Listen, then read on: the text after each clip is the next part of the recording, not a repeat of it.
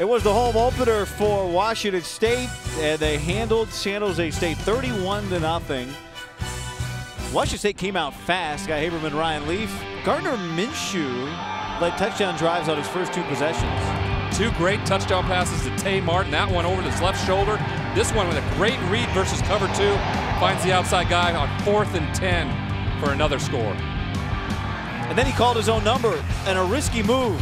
The clock was running down. There were no timeouts left right before the half, and he got it. And then the defense, a shutout against San Jose State's offense. They were constantly in Aaron's face all game long, putting pressure on him, only allowing them 106 or so yards. 109 yards of total offense, the lowest ever in the Mike Leach era.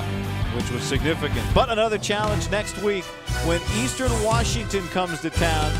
Cougs have some business with them.